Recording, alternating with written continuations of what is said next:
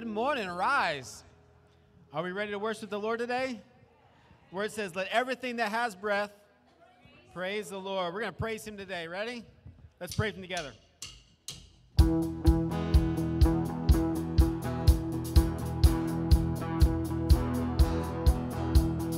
Praise in the valley, praise on the mountain, praise when I'm sure, praise when I'm doubting, praise when outnumbered, praise when surrounded.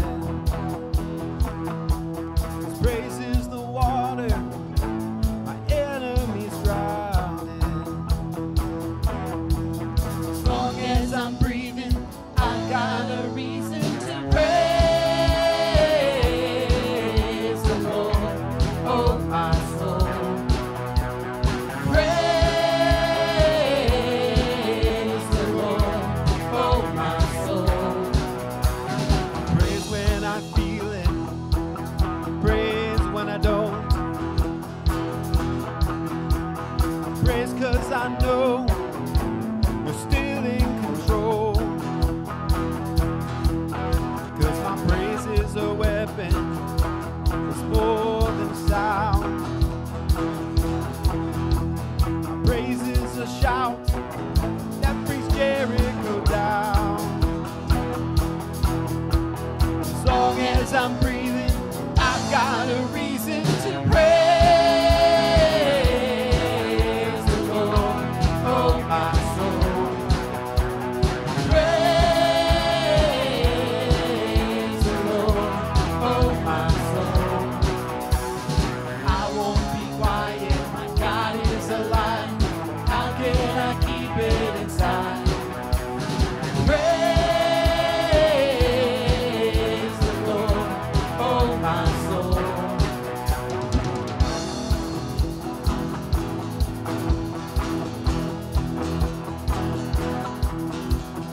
Praise 'cause you're sovereign, praise 'cause you reign, praise 'cause you rose and defeated the grave.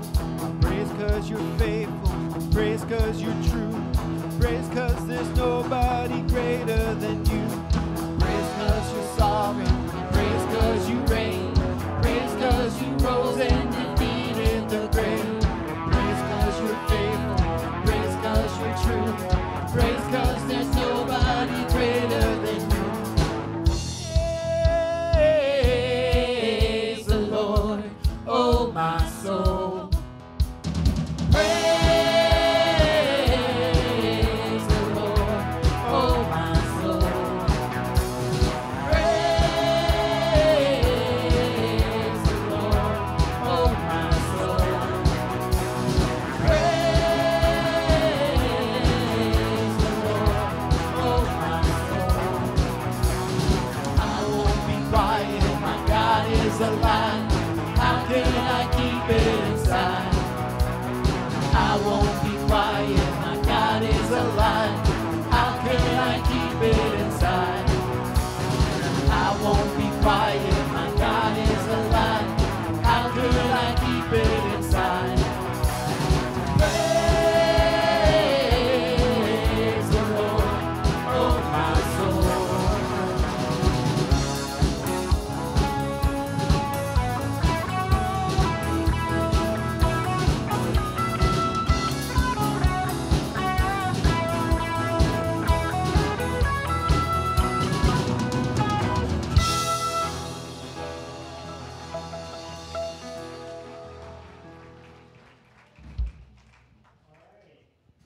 Welcome, everybody. Hello, Rise. We're so glad you're here today. And if you're new with us today, we ask you just look in the seat in front of you. We got these new here cards, Start Here cards. Go ahead and fill one of those out. Just take a moment and then take it to the desk in the front. We have a little gift for you, just a way of saying thank you for being here. We're so glad you're here. We are going to continue our worship with more singing, and we're going to hear a great relevant message. And then, of course, we're going to do communion, so be ready for that. Look for that cup in front of you. But before we get to that, let's pray. Lord, thank you for the opportunity to come freely and worship together. We ask you to join us in our worship. Join us in the message. Help it become something that just resonates with us, and with everything that happens today, help it make us better reflections of you, so that when we go out into the world, people see you.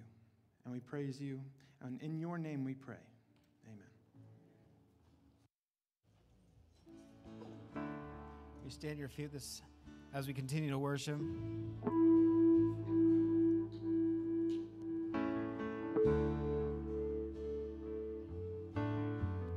There are moments when nothing can replace, when heaven and earth meet face to face.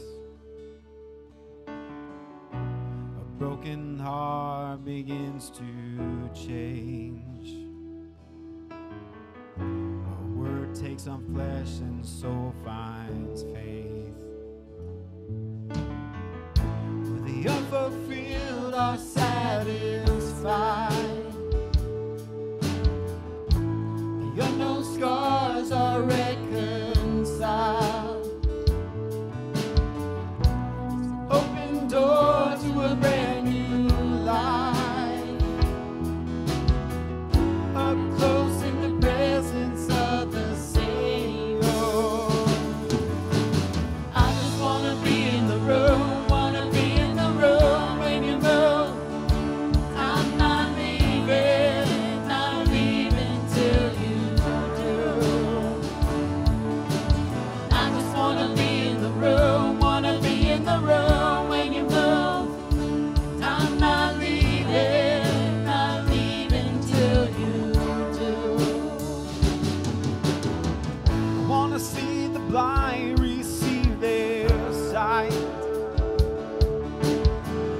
Hear the praise of the voices start to rise.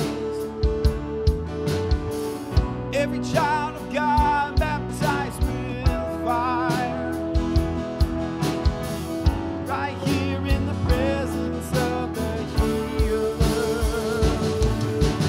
I just wanna be in the room, wanna be in the room when you move.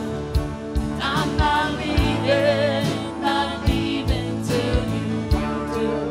I don't wanna miss it. I just wanna be in the room, wanna be in the room when you move. I'm not leaving till you do.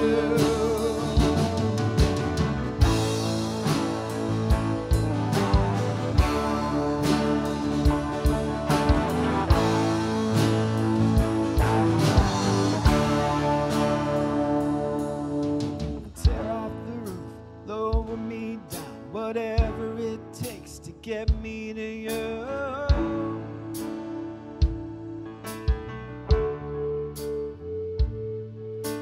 Tear off the roof, lower me down, whatever it takes to get me to you. Come on, Lord. Tear off the roof, lower me down, whatever it takes to get me to you. Roll every stone, push through the crowd. God, I wanna see you break through. Tear off the roof, lower me down, whatever it takes to get me to you. Roll every stone, push through the crowd. God, I wanna see you break through.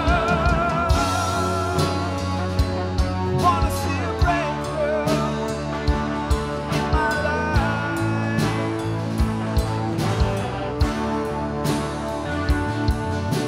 I just wanna be in the room, wanna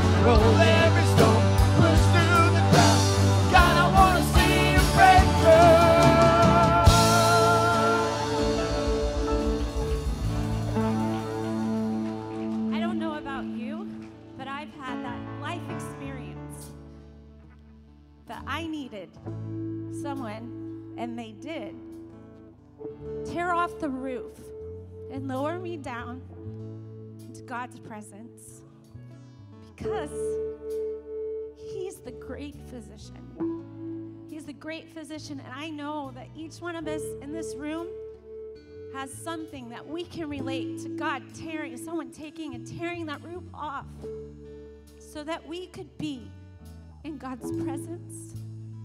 And they lowered us down, and we didn't leave that room until God broke through. And He broke through, and He's rescued us. And if you're in that place right now where you need someone to tear off the roof, don't leave here today without allowing us to help tear that roof open and allowing you to be in God's presence, because you are His child, and He loves you, and He cares for you, and He wants nothing more than for you to come home, to be lowered down, and He is going to break through. Sing with us again. Sing from the heart, because someone tore off that roof. Tear off the roof, lower me down, whatever it takes to get me to you. Roll every stone, push through the crowd. God, I want to see you break through. Tear off the roof, lower me down, whatever it takes to get me to you. Roll every stone, push through the crowd. God, I want to see you break through. Tear off the roof, lower me down, whatever it takes to get me to you. Roll every stone, push through the crowd. God, I want to see you break through. Tear off the roof, lower me down, whatever it takes to get me to you. Roll every stone, push through the crowd. God, I want to see you break through.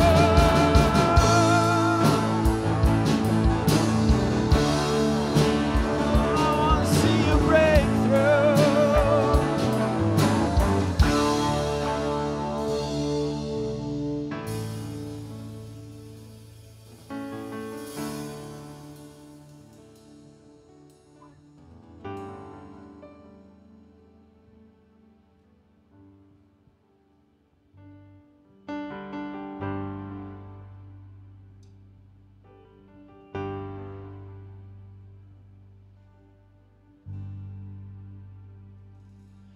Christ is my firm foundation,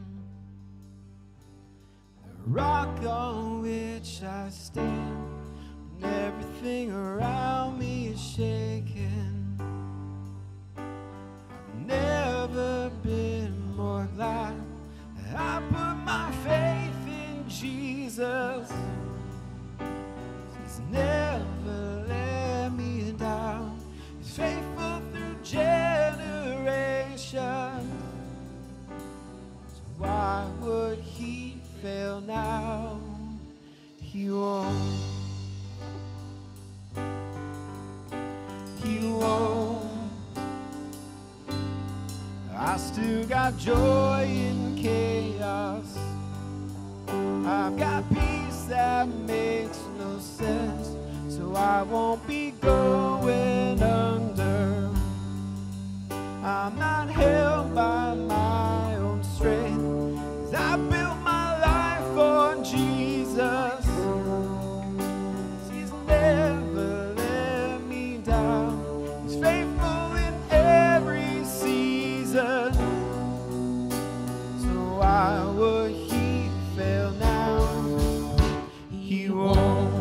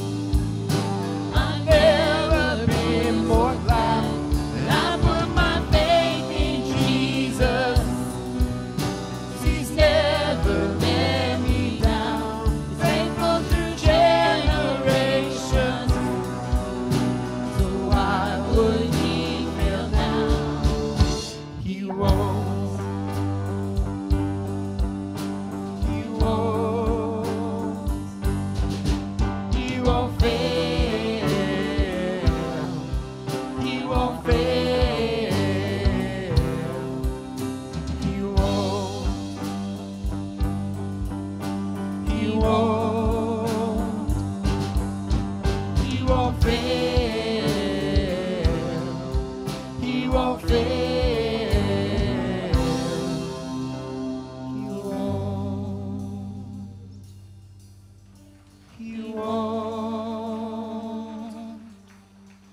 won't fail. He won't fail.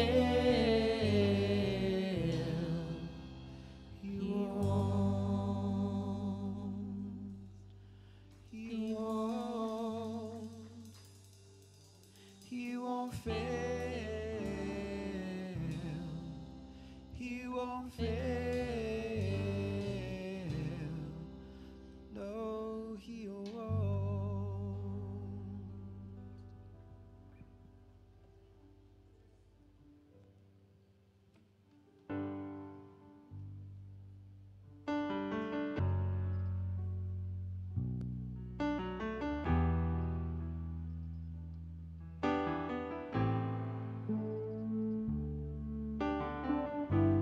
Jesus, lover of my soul.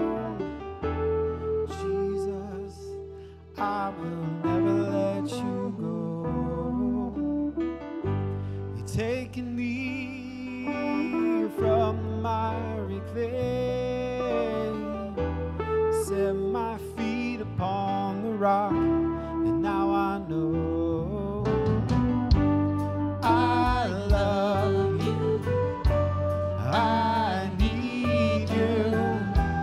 Though my world may fall, I'll never let you go. My Savior, my closest friend, I will worship you until the very end. Jesus, lover of my soul.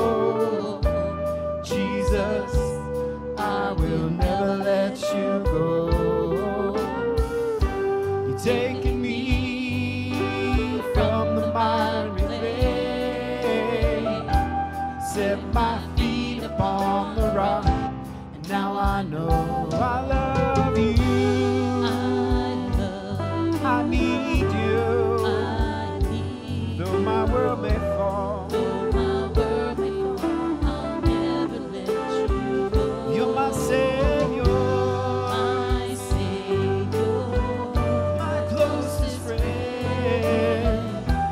I will worship you until the very end.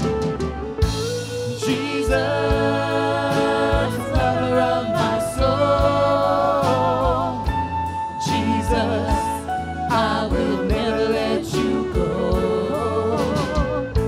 You're taking me, Lord, from the miry clay, set my feet upon the rock, and now I know, I love you. I need you. Though my world may fall, I'll never let you go. My Savior, my closest friend, I will worship you until the very end. I love you. I need you. Though my world may fall, I'll never let you go. My Savior, my closest friend, I will worship you until the very end. I will worship you until the very end. I will worship you until the very end.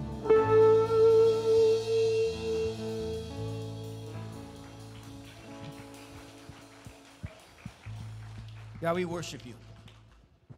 Not because of good things, not because of bad times, not because when it's raining or when it's sun. We worship you because you are God and you are holy. God, we worship you. We thank you for who you are, that you are the firm foundation for our lives.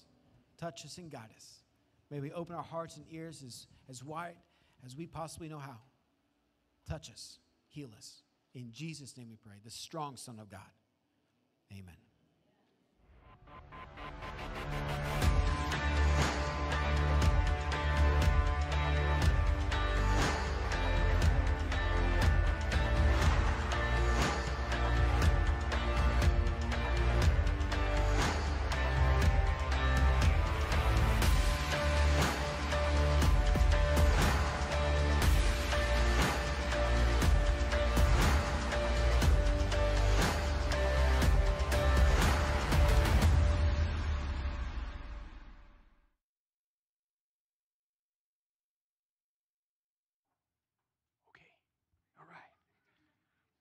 What's going on, y'all? How you guys doing? So good to see you guys. What a blessing it is that we can come together, gather together, worship together in the name of Jesus, man. That name is the name that is above every name. At his name, every knee will bow, every tongue will confess. There is victory in that name. And that name communicates so much to us. And it communicates so much to us because what that symbol communicates to us, that we have been separated from our sins, that our debt has been satisfied, paid in full. Man, that's the God that we serve, the God who loves you, the God who knows you, the God who sees you, and the God who desires to reveal purpose for you. You know, the foundation of every relationship is one thing: communication. Every victory is built on communication. Last night, I was invited to go to a fight, and a hockey game broke out. It's amazing to watch these large men on these little skates, like, just tear up the ice. And, like, they hit that little hockey puck, and there's a big guy with all these pads, and it goes into the net, like, crazy, y'all. Like, how this can even happen, number one. Like, I don't think physics works that way, but they make it happen. And the only reason that we can watch a championship team like the Florida Everblades is because they are effective at communicating. Their line changes, where the puck is, the movement, the passing, everything has to do with those foundations of communication. And foundation of communication, and the stronger that communication is, the better that communication is, the better that relationship will become. The more effective you will be, the more victories you will end up experiencing. You will never have a relationship with, you will never see a victory if you don't effectively communicate. I want to introduce you to a fella. So there's this guy. I really regret this.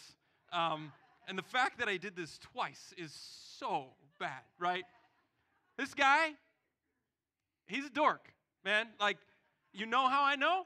Look at those frosted tips, y'all. Like, that says it all right there. This guy is a massive dork. So this is like this awkward space, 15 years old, y'all. And, like, that has got to be, like, the most awkward age that anybody can be in, because you're like, who am I? What do I do? Why do I smell funny? Like, how come all of a sudden I notice these other creatures that are around? Like, if you're a guy, you're like, hey, yo, there's these things called girls, and I don't know how they work, but I want one, right? Like, you end up in this weird space of, like, trying to figure things out and trying to navigate things, and it just comes out as just one big awkward mess.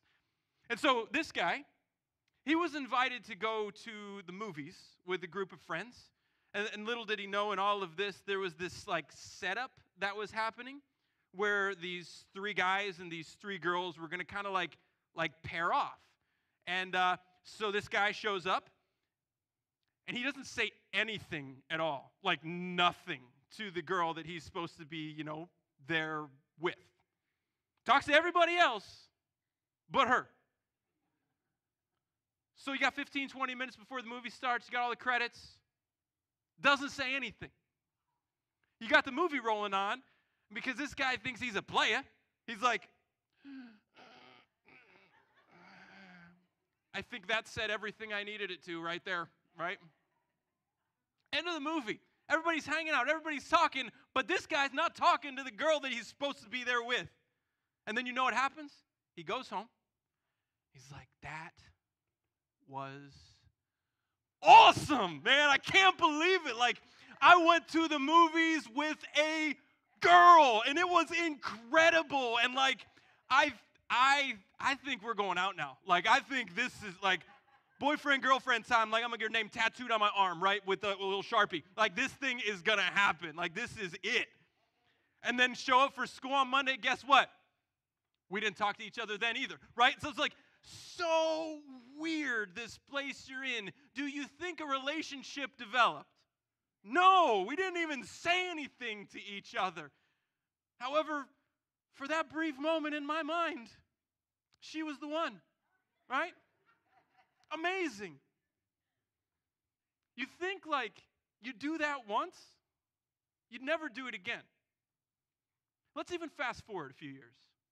Like, let's go ahead to 19 years old. And you're like, Nick, you could never do what you just did when you were 15 again at 19. Watch me, right? Buddy of mine, his girlfriend, let's set Nick up. Okay, we're going to go play pool because that's a little bit more like conversational than movies. We're going to go play pool. Never mind the fact that this guy doesn't really do that very well, but we're going to do this thing. We're in the car for like 45 minutes. Guess what? Didn't say anything to her. We're playing pool. We're on the same team. We're teammates. Guess what? Didn't say anything to her. 45-minute drive home. Not a word. Gets home. Everyone says their goodnights, or he waves in this case, and was like, that was awesome. Nailed it, right? No. There was no communication at all between the two. This dude fell flat on his face. Thank God, there was this other blind date that he was set up on with this girl named Casey, and like he said something to her. Maybe that's all. Thank God, keep my mouth shut. I don't know. Sorry, I don't know. Because my dashing good looks, right? You all know, like that was enough, right? Like Backstreet Boys, right? Watch out, downtown dorks, right? Like that's what this is all about right here. Like I start my own boy band. So, man, bad communication, it destroys relationships. Good communication, it builds relationships. Bad communication, it starts wars. Good communication, it ends wars. No communication, no relationship. Right? It's just the way it works. And the amazing thing is in all of that is so often we fail to communicate, but we have this expectation of reciprocation from the other person. That they are somehow going to respond as if we were in a mature relationship when we've never put in the time, the work, the effort, the energy to develop this thing. Last week we took a look at this tool that we've been given. The instruction manual for life, right? It's right here. Every one of those pages, every word that's in there is meant to meet us in whatever space we're in. Doesn't matter what you're dealing with, there is something for you in the Bible. God lays it all out right there. He gives us this tool to help us navigate the challenges of life, and through it we're revealed this other tool that we're being given. This tool of coming into this place of communication with the creator of the universe. It's through this thing called prayer. I know that's challenging. Some of us are like, whoa, did you say the P word in church? Like, are we allowed to do that? How do I even do that? Is this one of those kind of things? I'm out.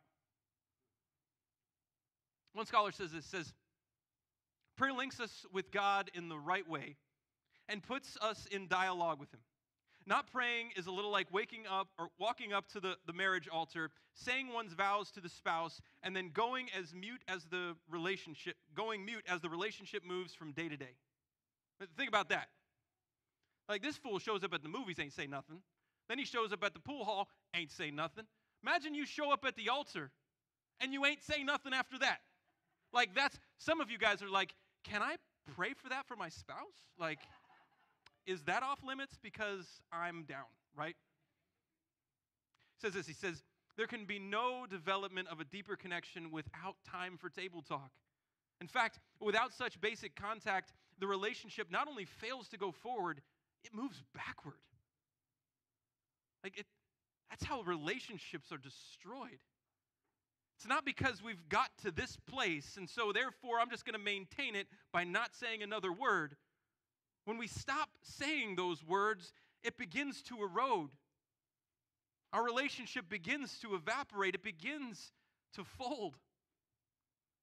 And the amazing thing is the creator of the universe desires for us to come into a space where we communicate with him. Like he gives us his time, which doesn't mean anything to him, but we have access to him 24 hours a day, 365 days a year. It doesn't matter when, where, what's going on. He wants to communicate with you, and he's given us this instrument, this tool that it's called prayer. It's so powerful and yet so underutilized by so many of us. Listen to how Listen to how the Word speaks about prayer. Paul says this. He says that we are to pray without ceasing. Probably like, well, Nick, I certainly don't have time for that. You mean I'm supposed to like be on my knees, eyes closed, head down? Like, I can't do that 24 hours a day. Like, your boy's got to eat, right? How does this even work? Man, what Paul's revealing here is this isn't a pneumatic process. It's not about the words that come out of our mouth. This is a hydraulic process. This is about our heart. This is about what's inside of us. This is about posturing ourselves toward the Lord, that we are in this constant communication with Him. Paul tells us that we are to move into this holy space of prayer when we feel anxious. How many of y'all deal with anxiety? Or how many of y'all deal with stress? How many of y'all deal with depression? How many of y'all just deal with the struggles of life? Guess what? Every hand up, right? Y'all. That's everybody. What do we do when we're in that space where things just seem to be falling apart, when we get anxious, when we get depressed, when we get stressed out? So often, what do? We pick up a six-pack on the way home from work. Maybe we turn to that vape pen. Maybe we turn to that joint. Maybe we turn to the end of the needle, or we turn to a relationship that wasn't filled or based on communication, but was just based on some carnal, fleshy desire to satisfy something that I have. And what we find in all of that is it just leads us deeper and deeper into those broken spaces. The Bible tells us to just bring our anxiety to the Lord in prayer. Does it mean it's going to go away immediately? No. But man, it means you're entering into this space with the advocate, with the creator of the universe, the comforter of humanity, the one who's laid it all out and laid it all online for us. If anybody and anything can lead you through your anxiety, it's the God of the universe. He says, even when you don't know what to pray, and just come before the Lord, pray for the Holy Spirit, and He will intercede through wordless groans. I get it. If you've been around somebody for a long enough time, you can pick up on their groans, right? Now my wife, we communicate through grunts, eye rolls, and sighs, right? Normally that's how she communicates with me. Why? I don't know. Like that dashing guy on the screen, he was something, right? James says this. He says that if someone is suffering or sick, you know what you should do? Pray. In fact, he goes on to say that if you're suffering or sick, that you should call on the elders. You should ask the elders of the church, and they will pray for you. They will pray over you. They will anoint you with oil, which isn't as weird as it sounds. It's a little dab and a little cross on your forehead, and then we just put our hands on your shoulders and pray over you. This is a practice that we have highly neglected as a church. But I'm going to lay it out there right now. But if you're suffering, if you're sick, if you're struggling, physical, mental, emotional, spiritual, whatever it is you are dealing with, there is power in prayer. The amazing thing is, though, it's not our words. It's not the oil. It's the obedience that we are coming to the Lord with, the connection of relationship that is being developed when we're communicating with Him. Jude says this. He says, prayer operates as an instrument to build our faith. And then he goes on to say, our faith is fuel for prayer. It puts us in this cycle that our faith leads us to prayer. Our prayer builds our faith leads us to prayer, and then our prayer builds our faith. So often we get stuck in these cycles. You find this cycle embedded in the Bible, this cycle of Judges, where everything is good, and so everybody turns away from the Lord. And then things get hard, and then they turn back to the Lord. And then everything gets good, and they turn away from the Lord. Like we endeavor into those same cycles. Cycle of addiction, cycle of sin, same thing. We have this thing that triggers us in our life. What do? It leads us into an action that we know we shouldn't be doing, but gives us some little feeling of control in our life, some little bit of medication in our life. On the back end of that, we feel shame. And then we're triggered again. And then it leads us back into this downward spiral. What Jude is saying is, no, let's put you in a different trajectory. This is an upward spiral. Where prayer builds your faith, and faith builds your prayer life, which builds your faith, which builds your prayer life. Let's give you a new cycle. And it all comes by way of prayer. What a powerful tool we've been given. Jesus prays. And Jesus is God. And I know it's one of those weird things. Father, Son, Spirit comprises the singular being that is God, and it's three persons, and yet he's one. And how does that work? I don't know. And there's no good explanation that you will find. Anybody who endeavors into saying this is how this works, wrong. I'm going to tell you that. They're wrong, because we can't even fathom this in the human mind of how this operates. This is one of those faith things that we've got to understand. But what do we find throughout the course of Scripture? Jesus' ministry, him escaping, going off, and what is he doing? He's praying, communicating, connecting with the Father in the Spirit, satisfying this incredible connection. Jesus says this, he says, if you believe, you will receive whatever you ask for in prayer. That's a big statement. Some of y'all all of a sudden are like, I like what this Bible has to say in this Jesus fella. So you mean to tell me that Powerball ticket that I got in my pocket, all I got to say is, Lord, I believe. In Jesus' name. You turn that thing into the winner. That's not where Jesus goes with this. And God answers all of our prayers, okay? He doesn't always answer them the way we want him to, right? There's three prominent ways that God answers our prayers. Yes, no, wait. Well, that's the one we really don't like, is it? Yes, no, wait. Lord, I know you can do this thing right now. Do this thing right now. Wait. Because I've got to do something in you first. Because right now you want this thing for all the wrong reasons. Because I'm working on that broken space that's inside of you, and in order for it to be completely mended, completely healed, completely fixed, I need you to wait. God knows what he's doing. And if God answered every one of our prayers in the way we wanted him to, at the time we wanted him to, he wouldn't be God. He wouldn't be. Because our prayers are short-sighted. Our prayers are selfish. A lot of times our prayers are empty. A lot of times our prayers don't exist. So we've got to see in all of this is, man, God is moving, God is working, God is stirring if we're willing to come to him in prayer. Jesus goes on to teach us how to pray. First he says, hey, don't be like those fools that go out there and like make a spectacle of themselves on the street corners, praying to God so everybody think they all holy and stuff. Don't be like them. Just go in your house. Go into the inner room of your house, in fact. Close the door behind you. Pray.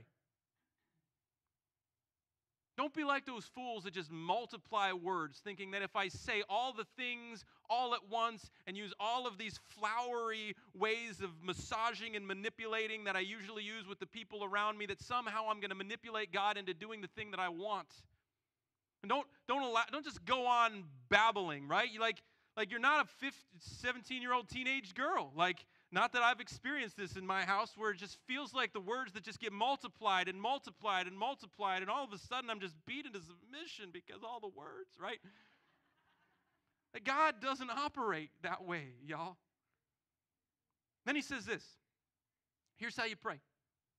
Our Father in heaven, hallowed be your name. Holy be your name. Your kingdom come. Your will be done on earth as it is in heaven. Give us today our daily bread. Forgive us of our trespasses, our sins, as we forgive those who have trespassed against us, who have sinned against us. And lead us not into temptation, but deliver us from the evil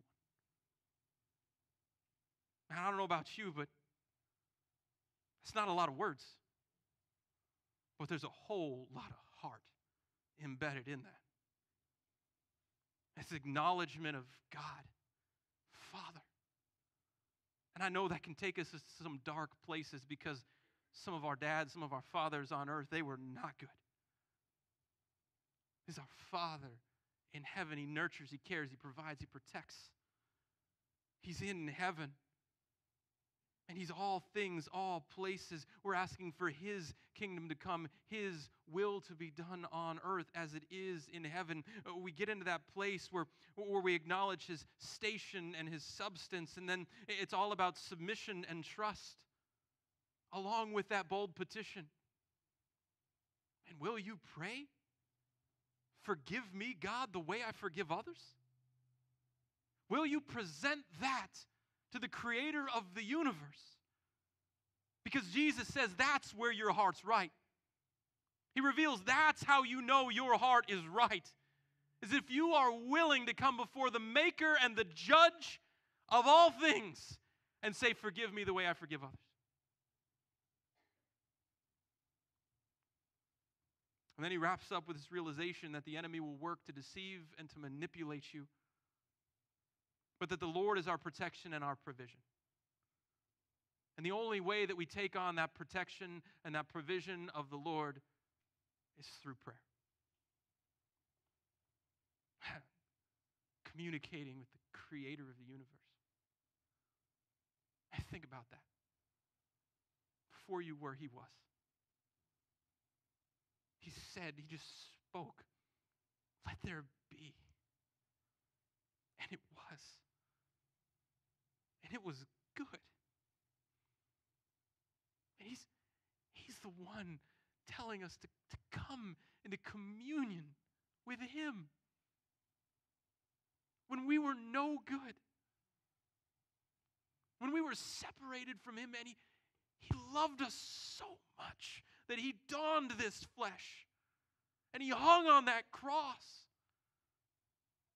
so that we could have eternal communion with Him. And that's a God who wants to meet you in your mess. It's a God who says, I'm accessible to you whenever, wherever, whatever. It's a God who we pray to. And we find Jesus praying all throughout the course of His ministry. We think about where His ministry kind of kicked off. That moment where he comes before John the baptizer and he says, man, you got to baptize me. And after a little bit of an argument, he finally wins and takes Jesus down into the Jordan. And we read that he was praying in the midst of this. And I'd imagine Jesus didn't go under the water audibly saying words, right? That would get a little bit weird. But He was praying.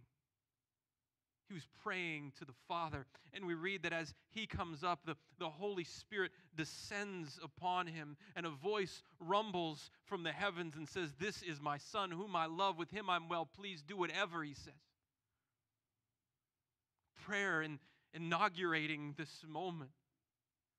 When Jesus is charged to go out and to call out those 12 men, those 12 disciples that would follow Him for the next 3 years of their lives and would go on to form a movement that is essentially the reason we're here today. Do you know where He starts this whole thing? He starts it in prayer.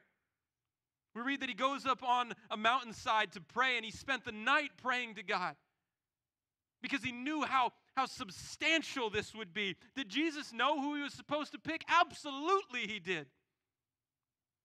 But man, He went to the Lord, and He went to the Father in prayer that very night before He went out and chose those men. See that moment where He chooses 3 of those 12. Peter, James, John, He pulls them up onto the mountainside. And you know why they went up there? They went up there to pray. And as Jesus is praying, we see that His face, the appearance of His face, it's transformed. His robes are turned into this brilliant light, as bright as a flash of lightning, we're told. And all of this is ushered in this place of prayer. Find Jesus in the garden on the night of His betrayal. What is He doing? Man, He knows the hard that's coming. He knows the struggle that's coming. He knows the hurts that's coming. He knows what He's on the doorstep of. He asked his disciples, he said, fellas, I just need you to hang out here and I need you to pray with me. I'm going to go over here. And we read about him going over there and falling to his knees and these drops of blood falling from his brow like sweat and him just calling out, petitioning the Father, Father, if you are willing, take this cup from me, but not as you will, not as I will, but as you will. Your will be done. What a profound statement. Because so often our prayers end midway through that prayer. Father, take this thing from me. But not as I will, as you will. Jesus is betrayed. He's sentenced to death for a crime he didn't commit. He's hung upon the cross. He's got spikes driven through his hands, driven through his feet. He hung there for 6 hours, and do you know what he did with his last breath? He prayed, Father, into your hands I commit my spirit. And he breathed his last breath. And the human that was Jesus, separated from the spirit that is Jesus, for 3 days until he rose again. And Jesus, he prayed. He prayed through the pain. He prayed through the moments of praise. He prayed in order to maintain proper alignment and relationship with the Father who he was one with. This is the power of prayer. And we read time and time again that Jesus would wake up early in the morning and that he would go out to a solitary place and he would pray. How's your day start? Where the alarm goes off, okay? 5, 6, 7, 8, 9, 10 for some of y'all. And you're like, snooze, snooze, snooze, snooze, snooze, snooze, right? And then all of a sudden your body's like, man, you got to get up or you're about to wet this bed, right? And so biology sets in and you're like, okay, I'm up, I'm out, we're going to do this thing. You go to the bathroom and then where do you go? You pick up the phone, right? What did I miss last night? What new TikToks launched for me now, right? Or what new reels are there out there now? What did I miss that went on while I was sleeping? We begin to endeavor into the broken spaces of the world. And that sets the tone for a day that is going to be inevitably filled with all of the broken spaces of this world. We set off to fail in the very beginning of our day. Jesus started his day in prayer. By starting in prayer, we're moving into the presence of God and we enter into that place of alignment with him. Starting the day in God's presence offers the opportunity to encounter the day with God's perspective. All of a sudden, when we start there, those mountains in front of us, they don't seem quite as high.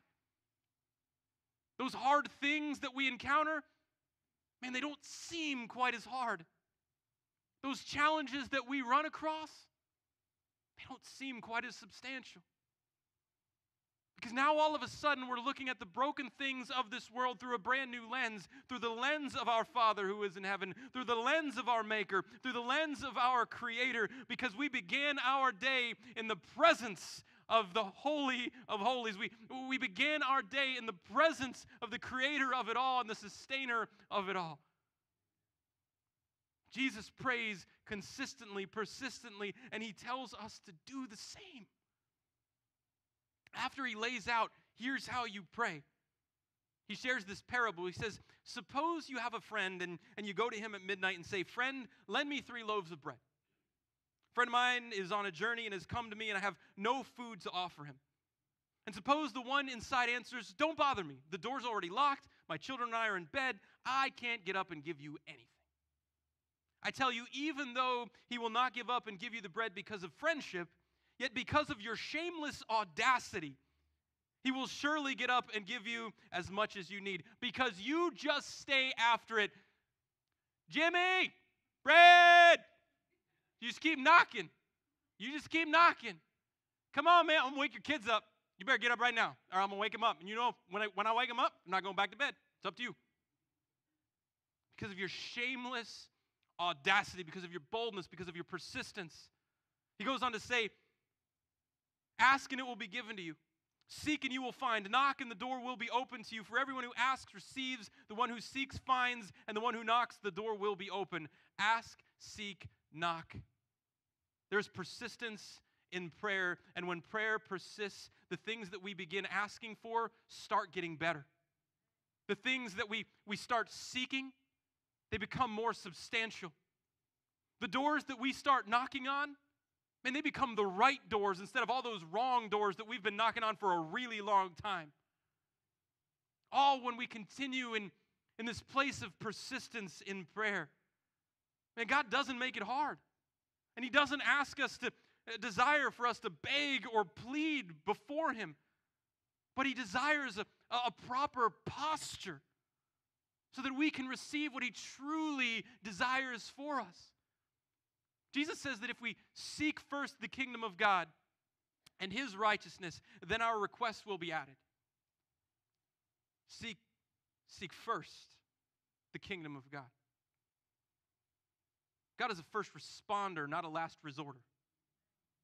And so often that's the place we end up, right? After I've done everything I can, after I've put everything I have into it, after I've asked every person I know, then all of a sudden, all right, Lord, well, it's obvious I can't do this on my own. You're up. Make this thing happen.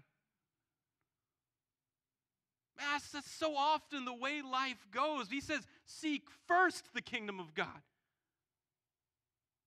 It will put you in this place of righteousness, and then your requests will be added because your requests will become what He requests, what He desires for our lives.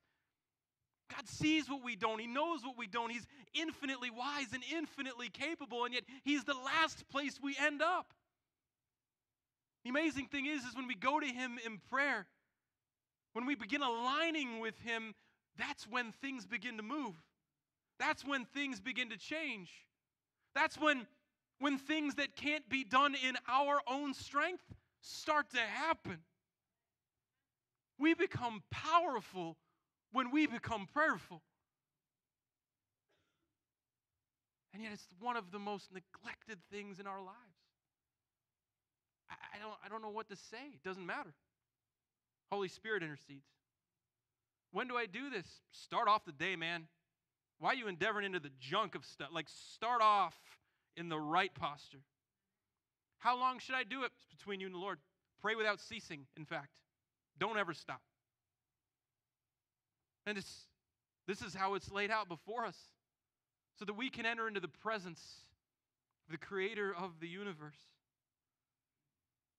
I want to kind of tie it all up with this. If you have your Bible with you, I want to spend just a moment in the book of Nehemiah. So Nehemiah, Old Testament guy. So if you're going through your Bible and you're turning there, like you get the Kings and Chronicles and then Ezra and then Nehemiah. If you're in Psalms, Proverbs, you've gone too far, go back, right?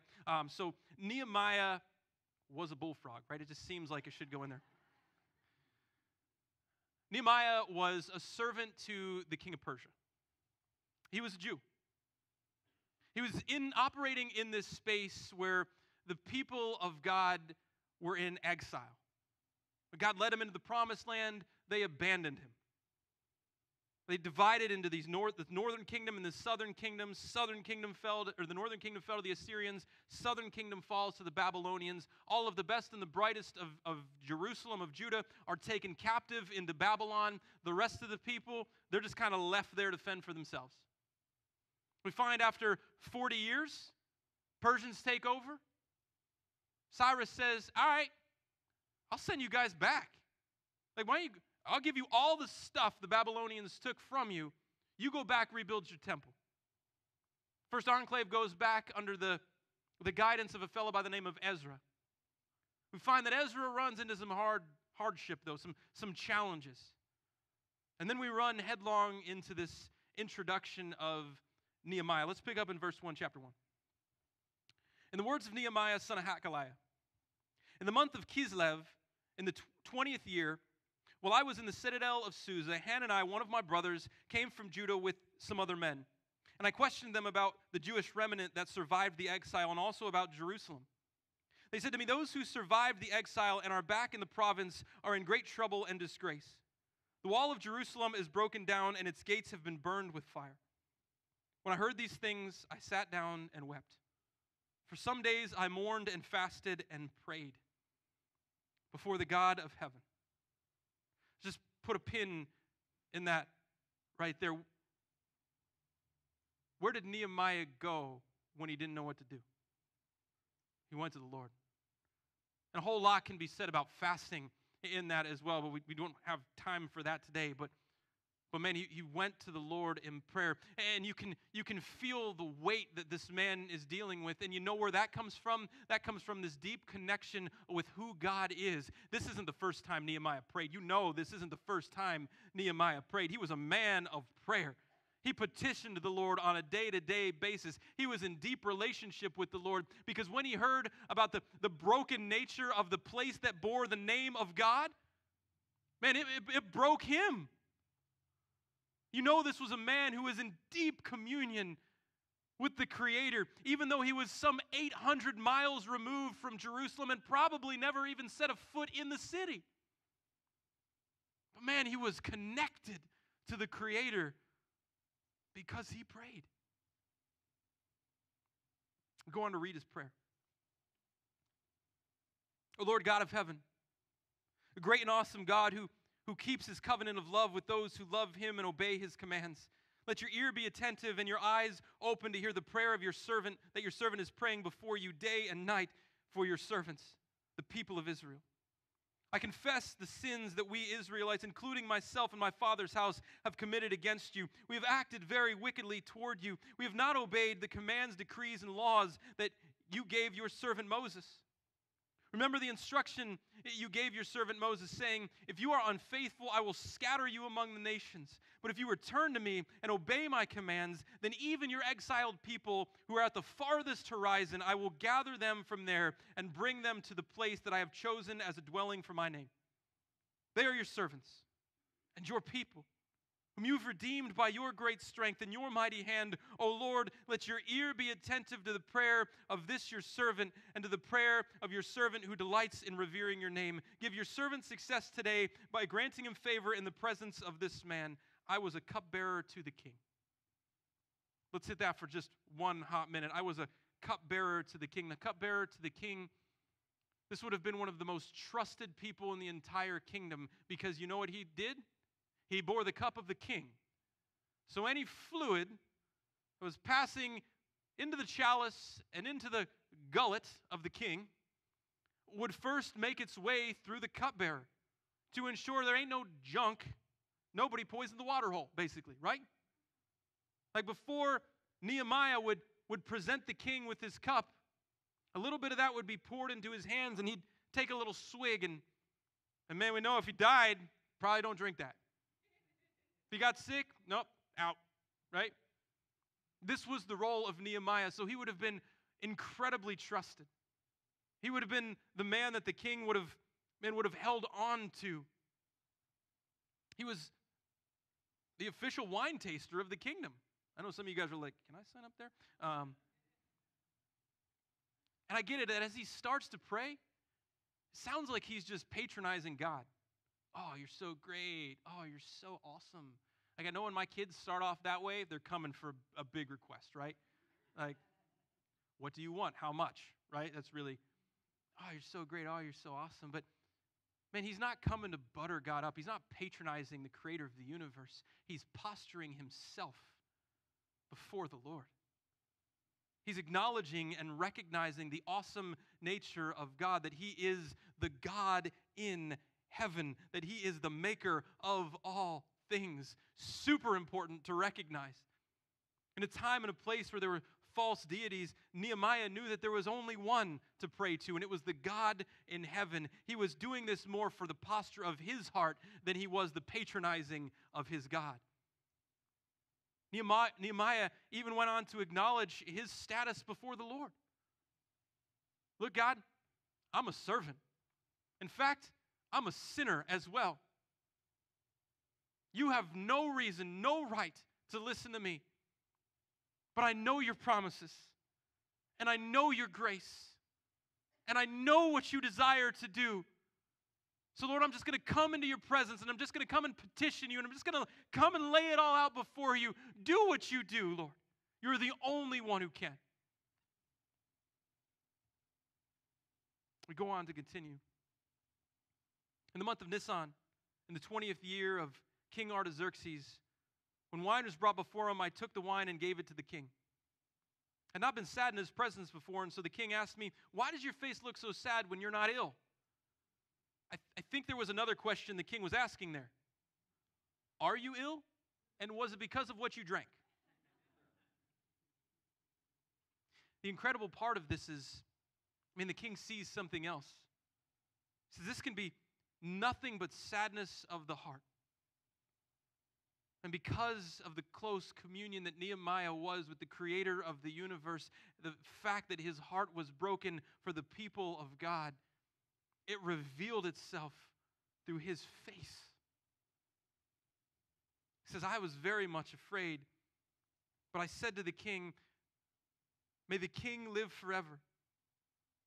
Why should my face not look sad where my ancestors are buried in lies and ruins, and the gates have been destroyed by fire? The king said to me, what is it you want? This is a question that needed to be answered in the right way, because if Nehemiah just laid out, I want to go back and rebuild the temple and rebuild the walls and rebuild the gate of a city that was once an enemy of this kingdom, dude could be hung for treason, killed for treason. You mean you want to go back there? You want to rebuild that thing that is an enemy to me? What does Nehemiah do? Then I prayed to the God in heaven. The king asked him the question, what is it you want? Nehemiah, he immediately goes, all right, Lord, what do I want? Because I want what you want. What is it that I want? Give me the words right now. And he answers the king, if it pleases the king, and if your servant has found favor in his sight, let him send me to the city of Judah where my ancestors are buried so that I can rebuild it. What do we find happen? King says, done. We'd imagine all of this had to start because of where Nehemiah started. When you think about this for one hot minute, when we're introduced to Nehemiah, we're introduced to him in the month of Kislev, which is somewhere November, December on our current calendar. Where we pick up in Nehemiah chapter 2, we pick up in the month of Nisan, which is somewhere March, April. It's about a 4-month span. You know what Nehemiah did for 4 months? He prayed every day. He petitioned the God of all creation to use him to do something, to rebuild, to restore, to break his heart for what was burdening the Father in heaven. 4 months of prayer. Could God have answered that day one? Absolutely, he could have. Should he? No. Because he was doing the groundwork. He was rebuilding the heart of this man. He was putting him in the proper posture in order to receive this profound initiative that was going to be laid before him. And it took 4 months of praying on repeat the same prayer in order for God to reveal his timing, his mission, his purpose. We are called to pray without ceasing. We are called to continue in prayer. We are called to come and petition the Lord with absolute persistence. Is once enough? It can be. But is every day the best? Absolutely. Pray until God moves. Do it. It's crazy because throughout the course of what we're given in these 13 chapters of Nehemiah, we find that he just prays. When threats came, Nehemiah prayed. When good came, Nehemiah prayed. When he needed strength, Nehemiah prayed. When others were challenged, not even him, Nehemiah prayed. When the work was done, Nehemiah prayed. When others failed, Nehemiah prayed. And with the very last line of his book, do you know what Nehemiah did? He prayed. And his whole life was postured around prayer. And because of it, God did something profound. He purposed every step. He gave him wisdom. He gave him shrewdness. He gave him success. He knew how important the relationship with the Lord was, how vital alignment was. And he knew the only way to align with the Lord was in prayer. Nehemiah prayed. And it gave him that kingdom perspective that he sought. When he heard the hardship faced by God's people, and he felt it. When he prayed, God answered. Again and again, God answered because he built his life on the foundation of prayer. He put himself in that holy space every day, knowing that the persistence in prayer can bring the impossible, aligning his actions and intentions with the actions and intentions of the creator of it all. Nehemiah prayed. And so should we. It doesn't matter if you have the right words. All that matters is that you have the right heart. That's what God's after. The amazing thing is after you keep asking, you keep seeking, you keep knocking, all of a sudden that position of your heart begins to shift a little bit. Your prayers begin to change a little bit. And the amazing thing is as your prayers begin to change, so do you. Drawing nearer and nearer to the creator of it all. God responds to our prayers when we align with his promise. And those prayers, they put us on a path to purpose for this life.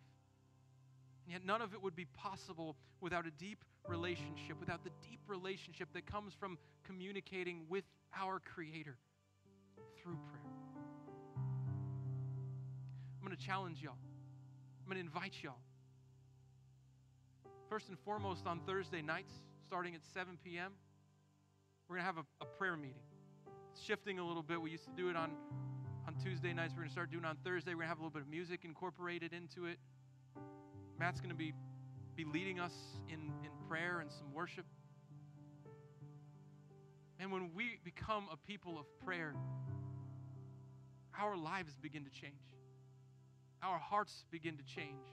Our families begin to change. Our workspaces begin to change. Our community begins to change. Our world, it begins to change. And it all starts with prayer. So I'm going to encourage you every day. Start with prayer. Every Thursday, let's pray corporately. Man, if you're sick, if you're struggling, come forward and the elders will pray with you. Be a people of prayer, and nothing will be impossible. We're going to move that place of communing with the Lord in this moment. If you're here with us in your seat back, there's a communion cup with a wafer on the top. If you're joining us online, grab some crackers, grab some juice.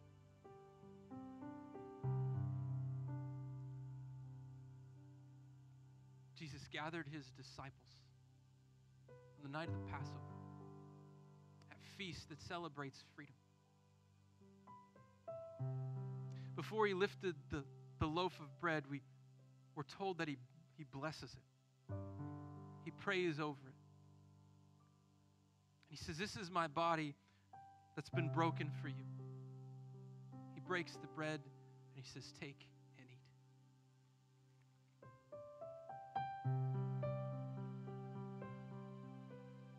Then he lifts a cup. And he says, "This is my blood that's been shed for you." And it is a brand new promise. It's the promise of forgiveness. Do this in remembrance. Take and drink. Let's pray. Father, you are the creator, the sustainer, and the redeemer of all things. You call us into deep communion with you every single day. You allow us that opportunity to come before you, to offer things that we may think are insignificant and also things that we may feel are incredibly substantial. You desire to hear from us. You desire to be in communion with us. You desire for us to have a deep and intimate relationship Lord, let us be a people of prayer. Let us be a people who are passionate about knowing you and being known. Let us be a people who watch the impossible happen because we are so closely connected with you. You're the God who moves mountains. You're the God who raises the dead. You're the God who does as you will. And Lord, I pray that we will have your will. Lord, we thank you for your love and your grace and your mercy and your hope, all that you give to us. We pray this all in Jesus' name. Amen. If you need prayer, I'm going to be standing in the back as we wrap up today. If you want to get baptized today, we've got t-shirts, towels, and shorts in the back. We can make that happen as well.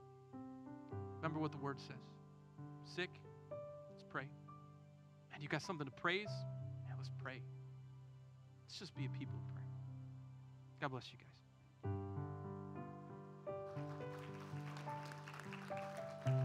All right. That was just awesome.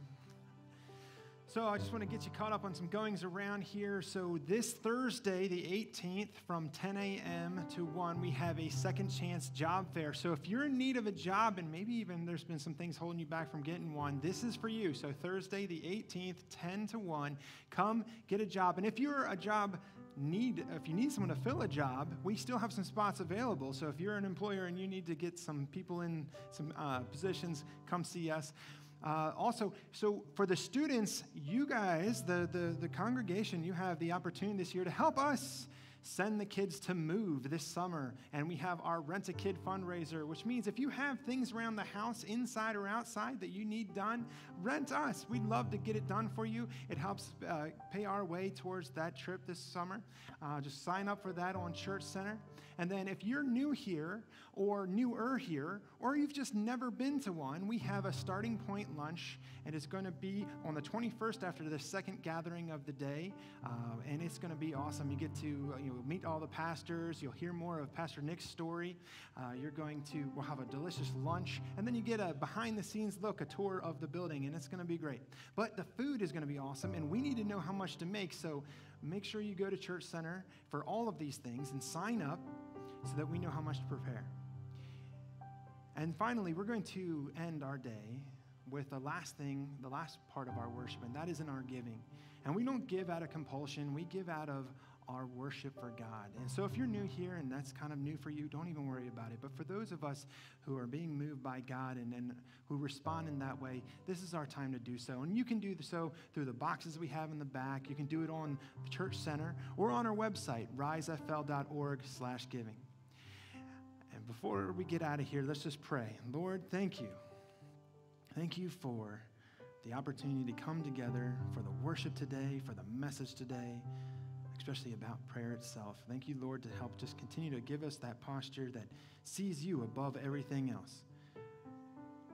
Lord, just continue to pour into us and make us better reflections of you as we go out today. In Jesus' name, amen. Thank you for coming, and have a great day.